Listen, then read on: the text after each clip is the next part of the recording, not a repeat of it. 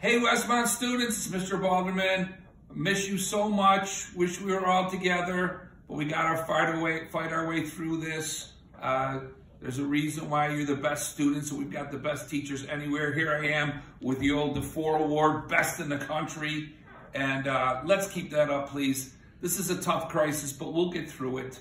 And, you know, a lot of people are putting themselves out there, especially in the healthcare issue. And I know some of you have brothers, sisters, moms, and dads who are doing that work. Those people are really sacrificing. And all we're being asked to do is, you know, a little bit of work for our schools that's good for you, for your own future and your learning. So please engage in your schoolwork. If you're doing that, great job. Keep it up. As soon as we hear something, we'll know, and then we'll communicate to you. Seniors, we are going to do our best to have some kind of year-end celebration for you. We just have a wait and see right now. In the meantime, remember who you are. Remember why your education is so important, and keep up the good work. We're so proud of you.